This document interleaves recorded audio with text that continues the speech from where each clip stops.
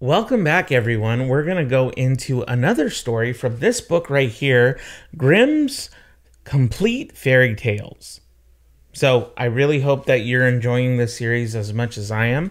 And if you haven't done so already, I would really love for you guys to do me a huge favor before we get started, to hit that like button and to also hit subscribe so that you get future updates and notifications of when I either go live or do a video upload such as this one. We are going to be looking at the story of Tom Thumb. And here we go. There was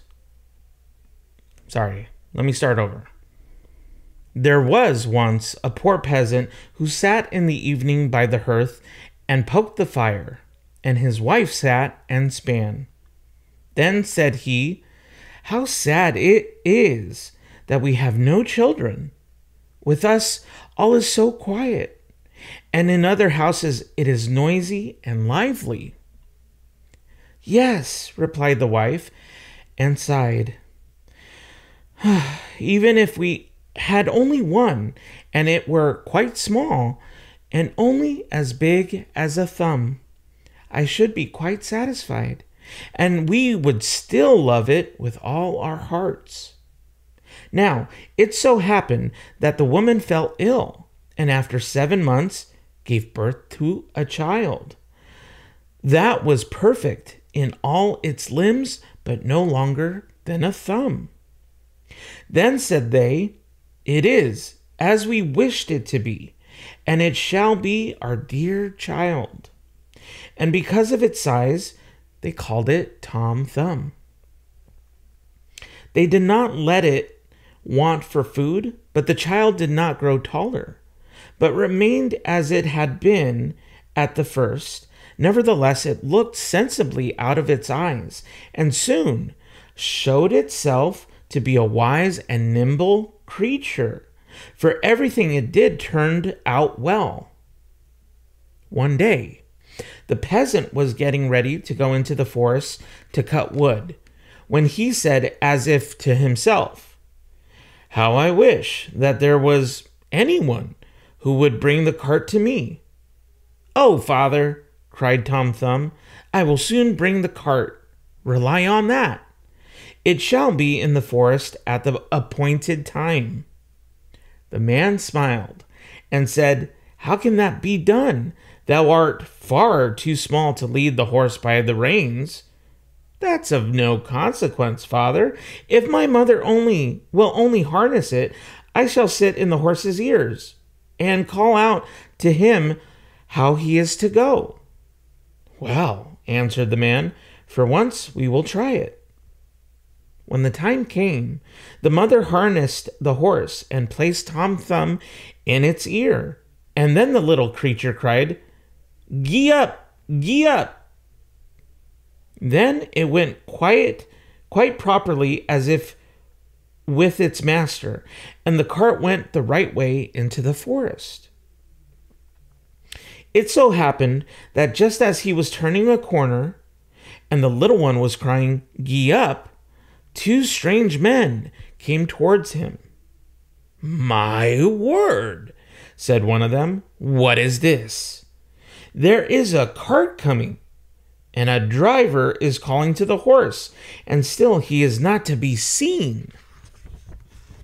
"That can't be right," said the other. "We will follow the cart and see where it stops." The cart, however, drove right into the forest, and exactly to the place where the wood had been cut.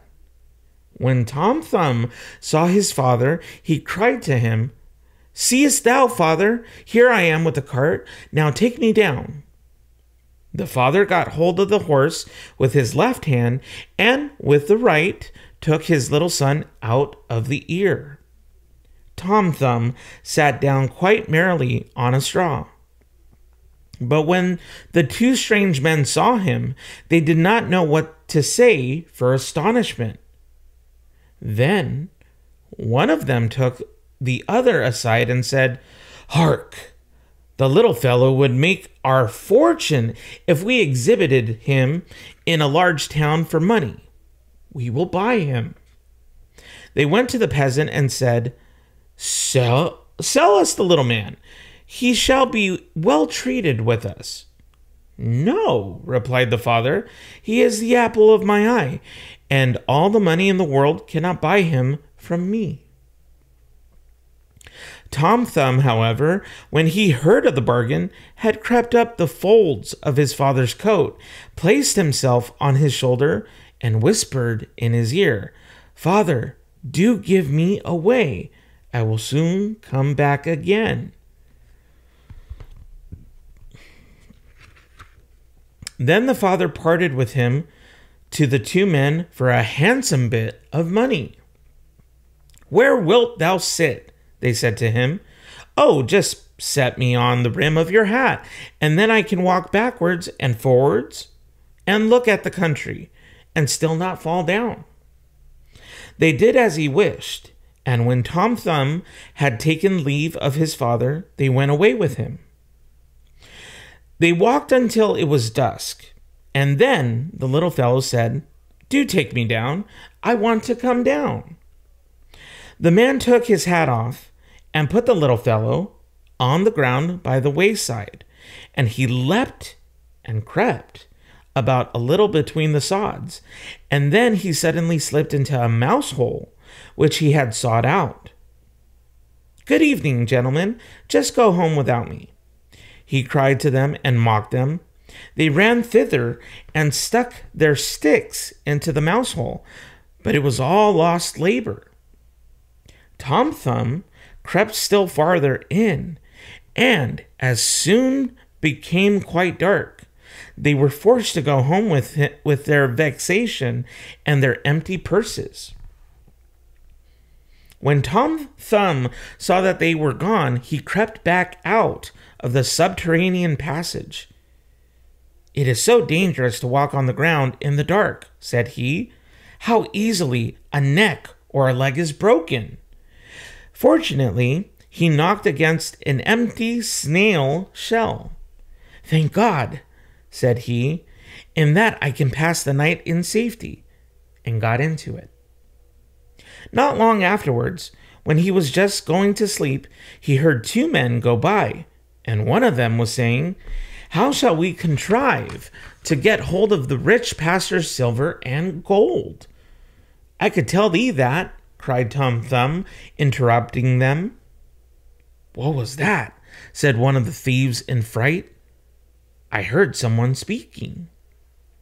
They stood still listening, and Tom Thumb spoke again and said, Take me with you, and I'll help you. But where art thou? Just look on the ground and observe from whence my voice comes, he replied. There the thieves at length found him and lifted him up. Thou little imp, how wilt thou help us? They said. A great deal, said he. I will creep into the pastor's room through the iron bars, and will reach out to you whatever you want to have. Come then, they said, and we will see what thou canst do. When they got to the pastor's house, Tom Thumb crept into the room, but instantly cried out with all his might, Do you want to have everything that is here? The thieves were alarmed and said, But do speak softly, so as not to awaken anyone. Tom Thumb, however, behaved as if he had not understood this, and cried again, What do you want? Do you want to have everything that is here? The cook, who slept in the next room, heard this and sat up in bed and listened. The thieves, however, had in their fright run some distance away, but at last they took courage and thought, The little rascal wants to mock us. They came back and whispered to him, Come, be serious, and reach something out to us. Then Tom Thumb again cried as loudly as he could, I really will give you everything. Just put your hands in. The maid, who was listening, heard this quite distinctly and jumped out of bed and rushed to the door. The thieves took flight and ran as if the wild huntsman were behind them. But as the maid could not see anything, she went to strike a light. When she came to the place with it, Tom Thumb, unperceived, betook himself to the granary, and the maid, after she had examined every corner and found nothing, lay down in her bed again, and believed that, after all, she had only been dreaming with open eyes and ears. Tom Thumb had climbed up among the hay and found a beautiful place to sleep in. There he intended to rest until day, and then go home again to his parents. But he had other things to go through. Truly, there is much affliction and misery in the world. When day dawned, the maid arose from her bed to feed the cows. Her first walk was into the barn, where she laid hold of an armful of hay, and precisely that very one in which poor Tom Thumb was lying asleep. He, however, was sleeping so soundly that he was aware of nothing, and did not awake until he was in the mouth of the cow, who had picked him up with the hay. "Ah, heavens!" cried he, "how have I got into the fulling mill?" But he soon discovered where he was. Then it was necessary to be careful not to let himself go between the teeth and be dismembered. But he was nevertheless forced to slip down into the stomach with the hay. "In this little room the windows are forgotten," said he, "and no sun shines in, neither will a candle be brought." His quarters were especially unpleasing to him, and the worst was, more and more hay was always coming in by the door, and the space grew less and less. Then at length, in his anguish, he cried as loud as he could, "Bring me no more fodder! Bring me no more fodder!" The maid was just milking the cow, and when she heard someone speaking and saw no one, and perceived that it was the same voice that she had heard in the night, she was so terrified that she slipped off her stool and spilt the milk. She ran in great haste to her master and said, "Oh heavens, pastor, the cow has been speaking." "Thou art mad," replied the pastor, but he went himself to the byre to see what was there. Hardly, however, he had set his foot inside when Tom Thumb again cried, "Bring me no more fodder! Bring me no more fodder!" Then the pastor himself was alarmed, and thought that an evil spirit had gone into the cow and ordered her to be killed. She was killed, but the stomach in which Tom Thumb was thrown on the midden. Tom Thumb had great difficulty in working his way. However, he succeeded so far as to get some room, but just as he was going to thrust his head out, a new misfortune occurred. A hungry wolf ran thither and swallowed the whole stomach at one gulp. Tom Thumb did not lose courage. "Perhaps," thought he, "the wolf will listen to what I have got to say." And he called to him from out of his stomach, "Dear wolf, I know of a magnificent feast for thee." "Where is it to be had?" said the wolf. "In such and such a house. Thou must creep into it through the kitchen sink, and wilt find cakes, and bacon, and sausages, and as much of them as thou canst eat." And he described to him exactly his father's house. The wolf did not require to be told this twice, squeezed himself in at night through the sink, and ate to his heart's content in the larder. When he had eaten his fill, he wanted to go out again, but he had become so big that he could not go out by the same way. Tom Thumb had reckoned on this and now began to make a violent noise in the wolf's body and raged and screamed as loudly as he could. "Wilt thou be quiet?" said the wolf. "Thou wilt waken up the people." What?" replied the little fellow. "Thou hast eaten thy fill, and I will make merry likewise," and began once more to scream with all his strength. At last, his father and mother were aroused by it and ran to the room and looked in through the opening in the door.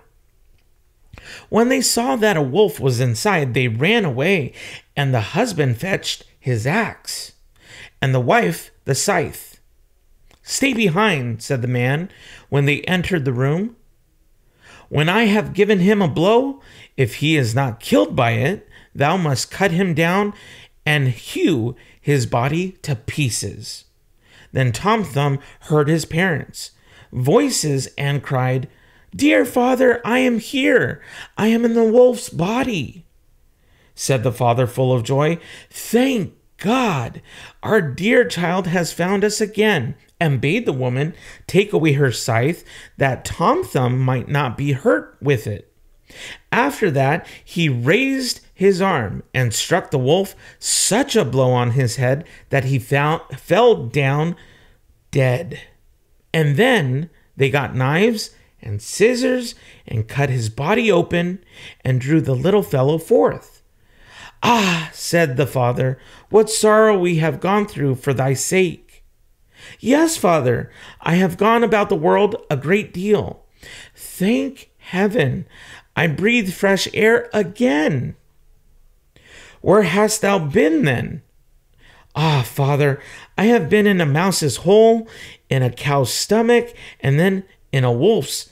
Now I will stay with you, and we will not sell thee again. No, not for all the riches in the world," said his parents, and they embraced and kissed their dear Tom Thumb. They gave him to eat and to drink, and had some new clothes made for him, for his own had been spoiled on his journey. And that is the end of the story of Tom Thumb. Please feel free to continue in reading more in the playlist that has been created on this channel.